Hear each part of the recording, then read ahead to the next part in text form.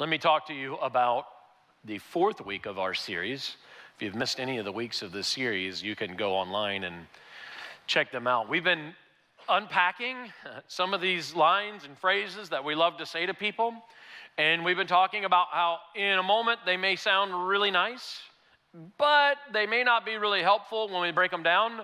They may not be very biblical when we break them down. And the person on the other end of some of these quotes and things that Christians love to share, especially Christians, they take them seriously sometimes coming from Christians. And sometimes the person on the receiving end of these quotes and phrases could hear something coming from us, believe it to be true, though it may not be true, and it can affect them deeply, and sometimes in a very negative way we're not aware of. So I just want to bring another one to your attention here today. Week 4, Tabloid Jesus. Here's our tabloid statement that people love to share. When people are hurting, they'll share this line. Here it is: God took your loved one because God must have needed another angel.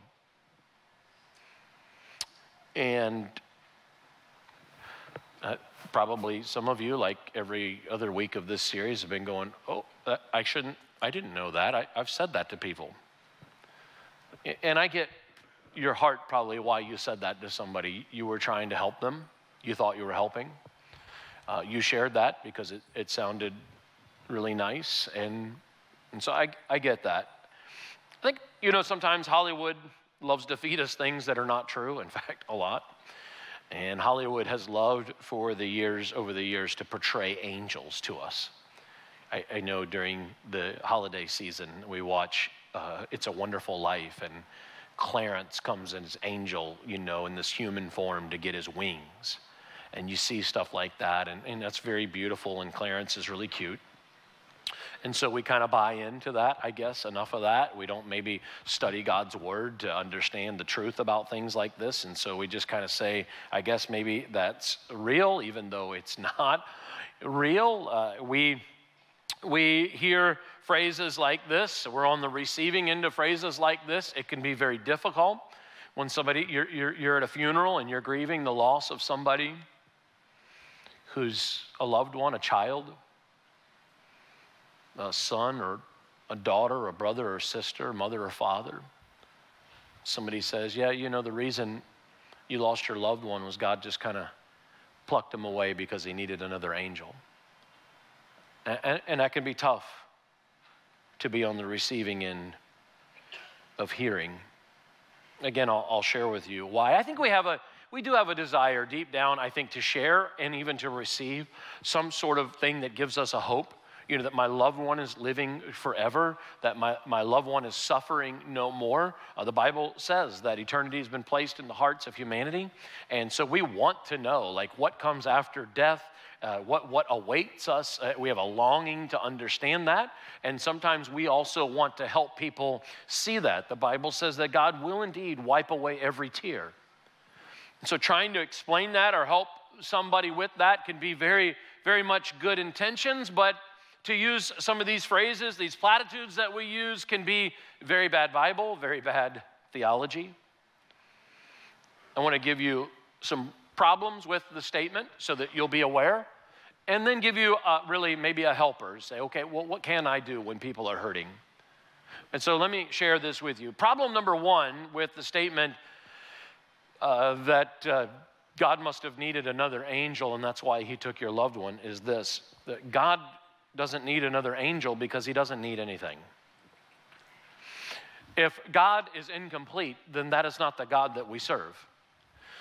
We have a holy, complete, incredible God who created angels. He absolutely did. If you don't believe in angels, then you don't believe your Bible, because your Bible says there's angels. We're just dealing with the question of, does our loved one become an angel? But this mentality of this statement is like, okay, God surveyed the world and said he wasn't complete, he needed your loved one. Every year I go on a trip, I go on a Wild at Heart trip. I do a little camping, I'm in the wilderness, take a group of men, we're going again in September. And every year I feel like, my list is incomplete.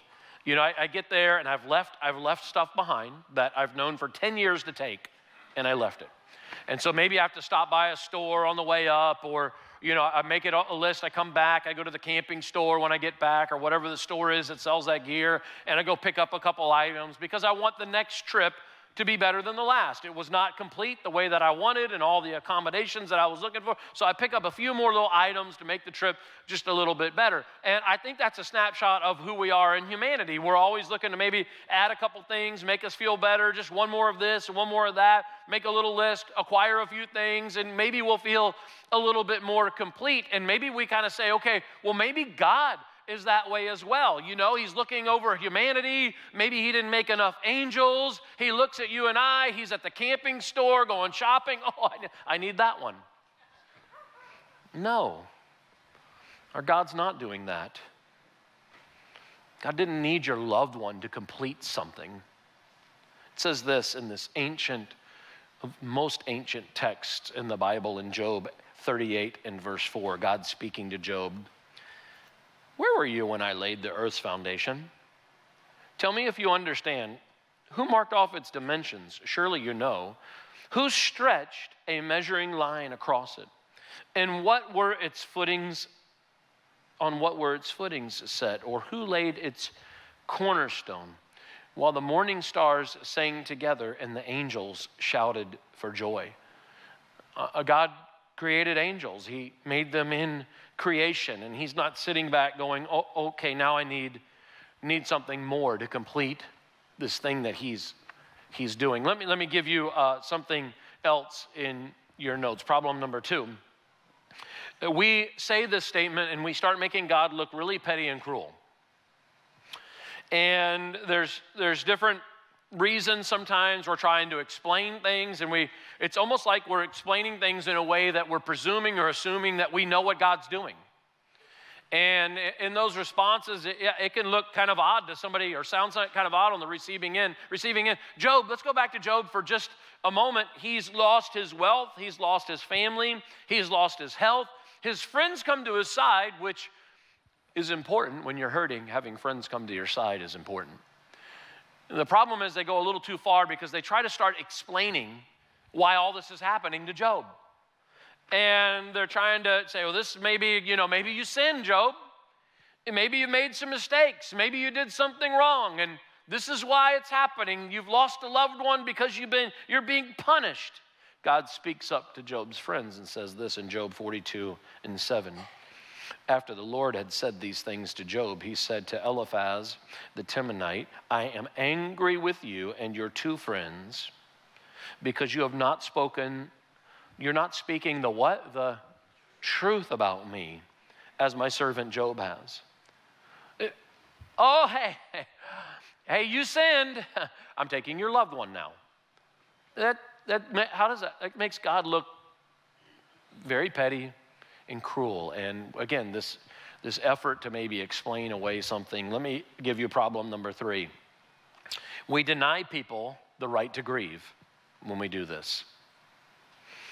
It may not even be intentional, but sometimes the way it's coming out, it's like we're trying to deny them the right to grieve, because what we're doing is giving a very nice phrase or platitude in hopes of making them feel better. But when you're on the receiving end of it, it's almost like you're telling me, if you're saying this to me, hey, I got great news. You don't need to cry anymore. Your loved one's an angel. So feel better. And grief is important. Grief is something that we go through. There's a part of grief that if we can go through it right and healthy can allow us to be healthier in the long run, even though it's hard in the moment. We don't just shove grief aside. Grieving's a part of what we go through in life. We were created in the image of God, and we grieve when we feel a sense of a loss of love. In fact, I wrote this in my notes. Grief honors love. Grief honors the depths of how much you loved somebody that you lost. And give these words to somebody saying, it's almost like, hey, cheer up. Please, we do cry. We do grieve. I know there's men, and I've talked about this before, there's men, and maybe you're here in this audience, and you had a father who told you, hey, son, men don't cry. Suck it up, because men don't cry. And I don't mean to be mean to your dad. I'm sorry if he's here with you and he said this to you, but it's not true. Last I looked, you have tear ducts. And Jesus wept. And he was a dude. And so tears do matter. They are a part of the process. Grieving is a part of can people get stuck in the grieving process? Absolutely. And there's helpers for that as well. We have to understand sometimes we're trying to like wrap something up in a nice, neat package in hopes that maybe they'll just feel better. And they've got to go through this process of grieving. And here's the next thing in your notes. Problem number 4. In doing all of this, we're creating this distorted image of God. That God really is shopping. He's looking down like in a video game sort of mentality. Pew, pew, you're out. I'm taking that one with me. And through all of these things that we've shared over the last several weeks of this series, many times giving this distorted image of God is not helpful. Problem number 5 in your notes. This is important for this phrase that we're dealing with here today because people don't become angels. And I have good news. What God does with humanity and eternity is better than the angels. And so I need you to know that. But if you read your Bible, you understand people don't become angels. And that's why that statement is so difficult, I think, to share with people because it isn't accurate. Over the years, I mentioned before, we've had TV shows, broadcast, things people put out there to try to portray angels. I remember many, probably a couple decades ago, Michael Landon from Little House. Anybody know Michael Landon was on Little House on the what? All right, some older folks know for sure anyways. Maybe some of the younger ones do as well. I've heard of some young people watching those shows. But, this is how the angel is portrayed. There he is. You know, Michael Landon, and it's nice. And so we have Hollywood telling us that this is what an angel looks like. But the truth is angels are described in the Bible in different ways, different types of angels. And over the years, people have tried to depict in drawings what actual biblical angels look like. And there's many different versions of these and trying to understand what an actual biblical angel would look like. And so here's one image, of a depiction of what a biblical angel would look like. We'll put it up on the screen there. And so now all of a sudden you're thinking, my grandpa's watching over me looking like this? I don't know. What about the next one here? Here's another type of angel. Ooh, this is like, hush, little baby, don't say a word. Metallica, for those of you who are not aware. And so, this is, what I'm trying to say to you is, angels are real. They are real, but they're not human. And being clear about that is important because, as I said before, you have an opportunity in the things that God has done in humanity to take a place that is so much greater than the angels. Angels are created for specific purposes. Human beings were created and are created for specific purposes. Angels and people do have some similarities. We have intelligence, we have emotions, we have will. We worship God in eternity, but we're not equal, we're not the same. In Psalm 8 and 5, it says this: God, you have made them, human beings, you've made human beings a little lower than the angels and crowned them with glory and honor. A couple things that are just in this text here alone. You've made human beings, here we are on earth, we're lower than the angels, but then it talks about this glory, it talks about this honor that humanity is able to receive, and we'll see in a second, it is above the angels. So we have a unique positioning it's critical. Angels are a spiritual, supernatural being, but they were made to carry out the will of God in a different way than you and I are made. Two tasks, though, specifically in your notes that we know angels are involved in. There are a few, but I'm going to give you a couple here today. Number one, angels are worshipers. In Revelation 7:11, all the angels, they were standing around the throne and around the elders and the four living creatures, and they fell down on their faces before the throne and they worshiped God. So they worship, and they worship endlessly. But here's another thing about angels. Angels are messengers. And they have Throughout history, it's recorded in the scriptures, angels have delivered messages to humanity on behalf of God. And we see that taking place over and over. The word angel literally means, in the Greek and the Hebrew, means messenger. Gabriel comes and explains and delivers the message of explaining dreams and visions to Daniel. Angels announce the arrival, they're the messengers of the arrival of Jesus Christ. Angels ministered to Jesus after his temptation in the wilderness. In Acts, an angel helped Peter escape from prison. When the women went to the tomb in Luke chapter 24, and they see that the tomb is empty, the angels are there to proclaim to those ladies that Jesus is risen. They're delivering messages. But humans are different. Humans are created in the image of God. Angels are not described that way. Humans have a unique relationship with God. Humans are set to be, designed to be the sons and daughters of God, heirs to live forever with Christ. We were redeemed by the blood of God's Son. Angels are not redeemed.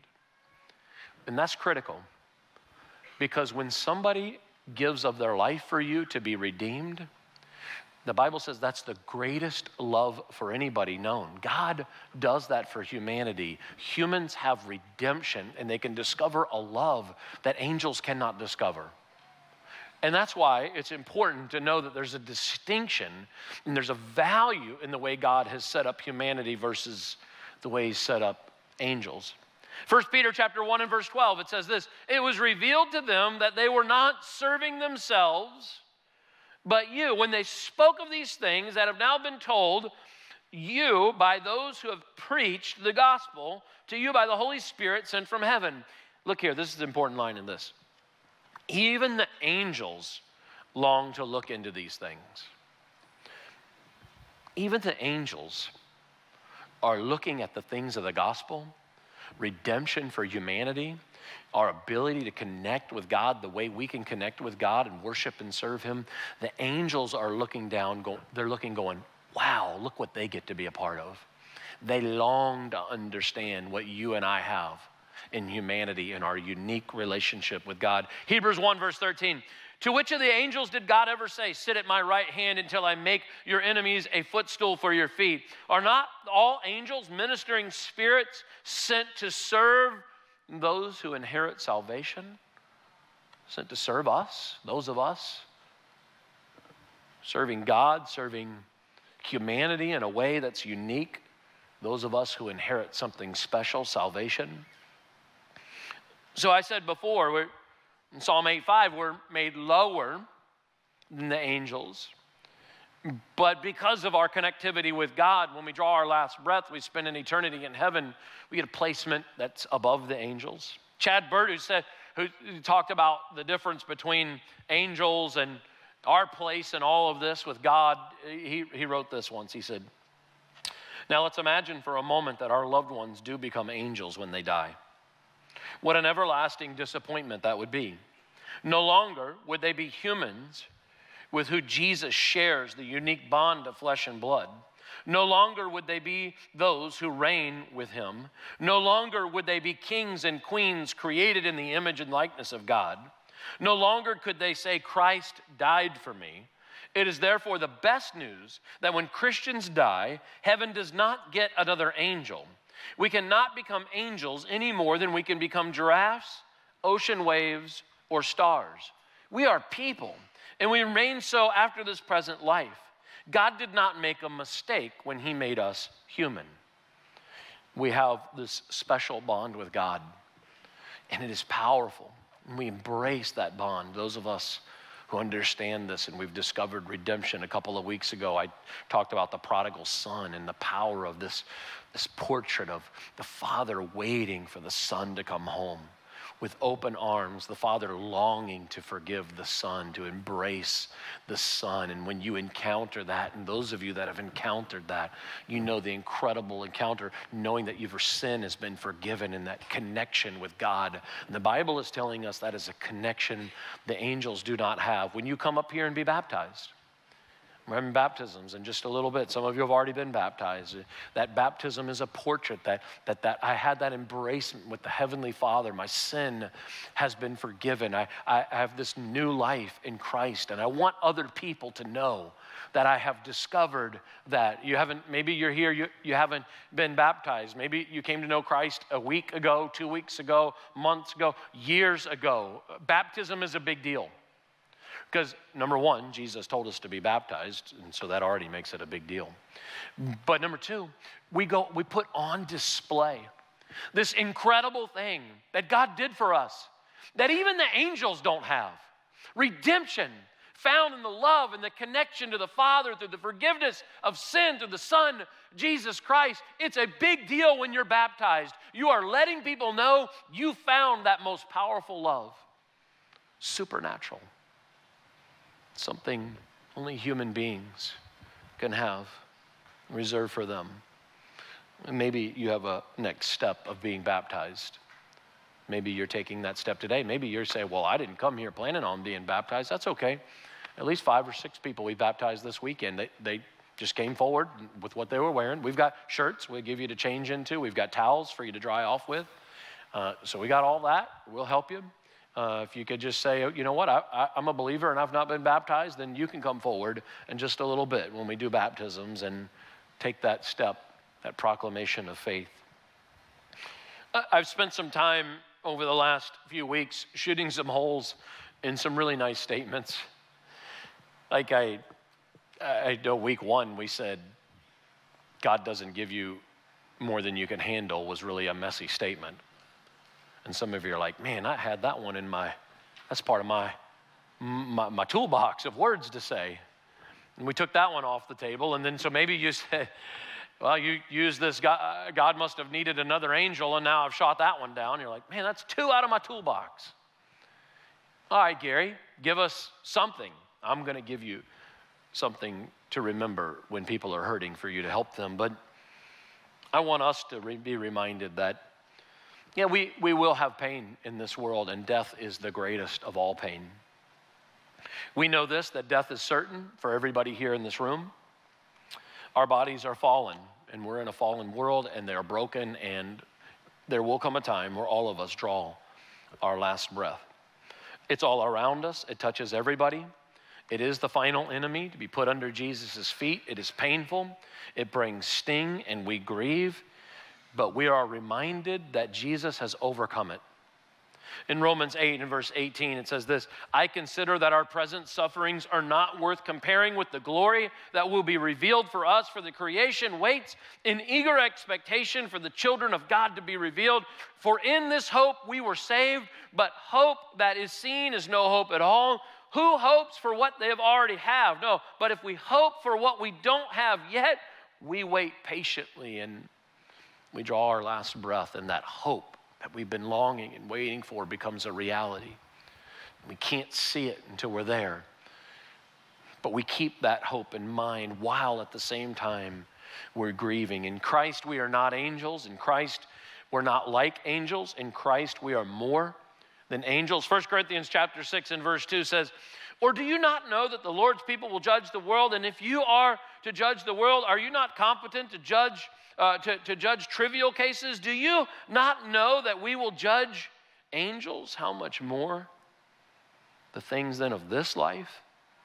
Chad Burt said this further about believers when we die. When believers die in Christ, we will go to be with our Lord in paradise and await the time when he will return with us to establish the new heaven and the earth, raise the dead, give us new and glorious bodies. Then we will live and rejoice in new creation that will have no end to the everlasting joy of the ministering angels around the throne.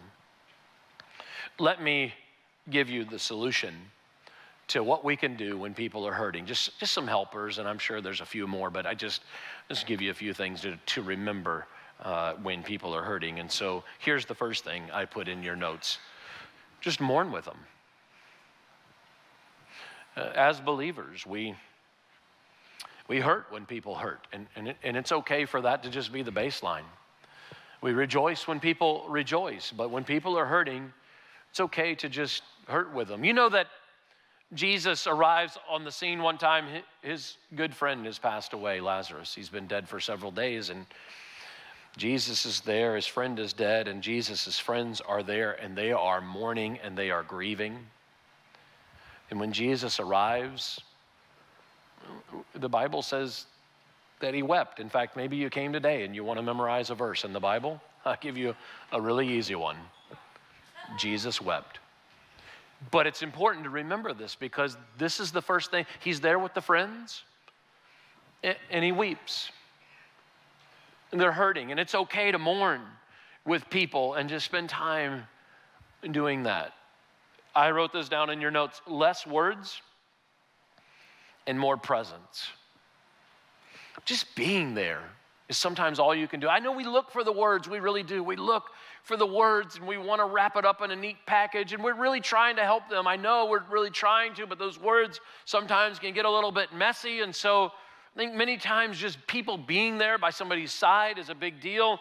Less words. Job chapter 2 in verse 13, we remember earlier I said sometimes Job's friends were trying to explain things and God had to correct them. But there was a time, as Job was hurting where his friends understood the importance of just being there. And here's what it says in verse 13. It says, and then they sat on the ground with him, with Job, for 7 days and 7 nights. And no one said a word to him because they saw how great his suffering was.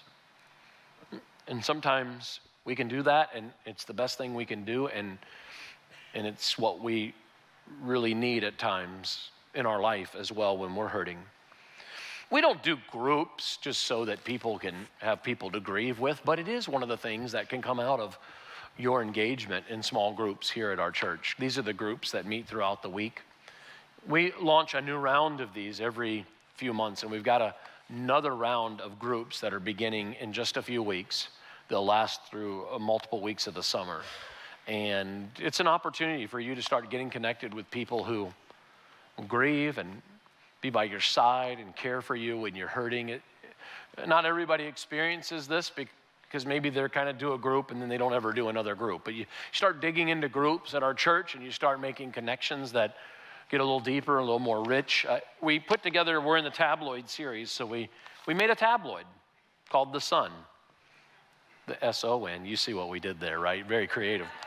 Anyways, inside is all kinds of little Bible study groups that you can be a part of over the summer.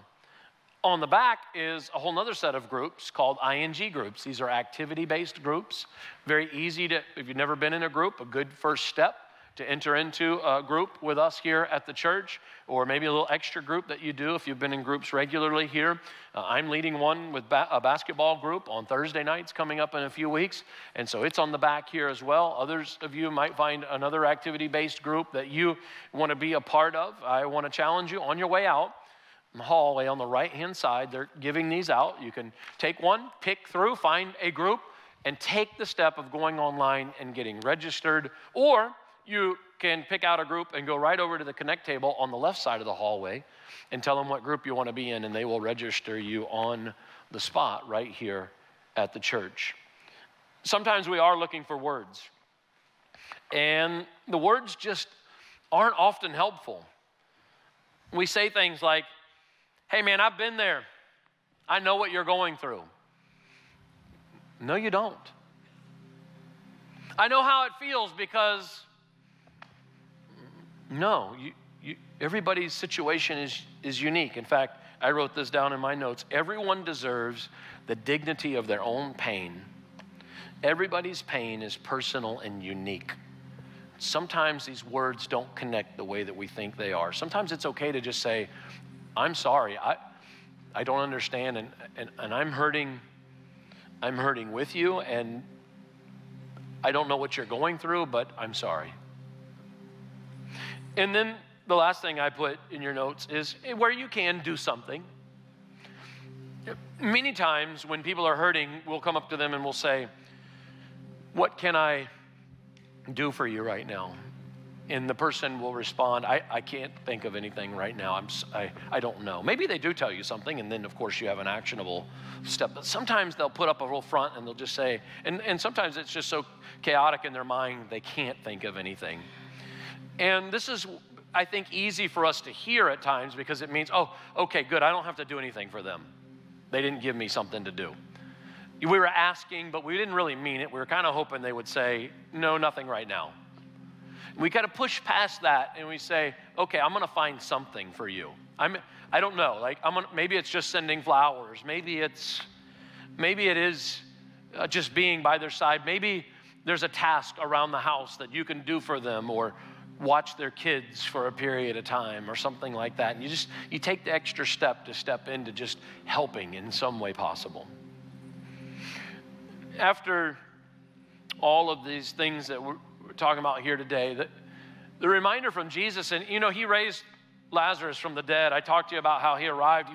He was grieving there with them, but he did raise Lazarus from the dead, and it's a powerful part of the story about Lazarus. But in the middle of all of that, in John 11 and verse 25, it says this: Jesus said to her, Martha, I am the resurrection and the life.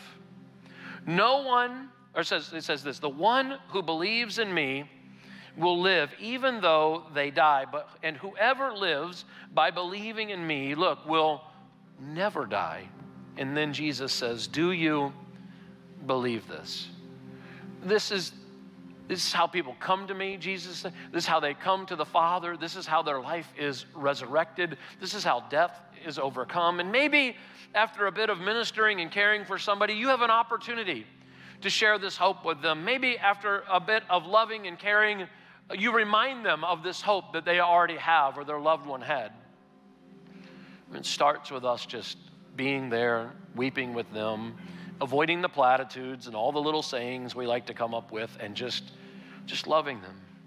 Because we don't know why things happen, and we don't understand all these things, but we know we can be there, and we know the message of Jesus Christ is the greatest hope on the planet. Let me pray for you as we close out our time together. God, we're coming to you, and we give thanks to there is a resurrected life that awaits those who believe. And God, help us to be reminded of truths in the Bible and things that are fictional and things that don't always help people. Help us to learn that sometimes the best thing we can do is just be by people's side and grieve with them, help them as they're hurting. God, we know that you gave your son Jesus to overcome death, hell, and the grave, and tonight we're grateful. This afternoon we're grateful for that. But I want to just challenge the person that's here today that's not a believer. That text that we just read, Jesus says, I am the resurrected life. Believe in me, believe in the resurrected life. He said, do you believe this? Do you believe me? Maybe somebody here right now, that's the question for you. Do you believe it? Yes or no? Like, do you believe he is the way to the Father or not? It's certainly not gray. It's black and white. Do you believe it or not? Maybe some of you say, yeah, I believe that now, but I've never communicated with God that I believe that Jesus is the resurrected life, that he did come as God's son to be the forgiveness for humanity. I believe that today, and you can take that step today to say, God, I'm turning my life over to you. I surrender to you. I believe that Jesus Christ is Lord, that he came to forgive me of my sin and make me connected now as a forgiven person, connected to the Heavenly Father, to have a relationship with him that is beyond anything of the angels. And God, I receive that gift of forgiveness and redemption today through the work of the cross, or what Jesus Christ has done for humanity. I'm ready to begin a journey with you, God, in Jesus' name. Amen.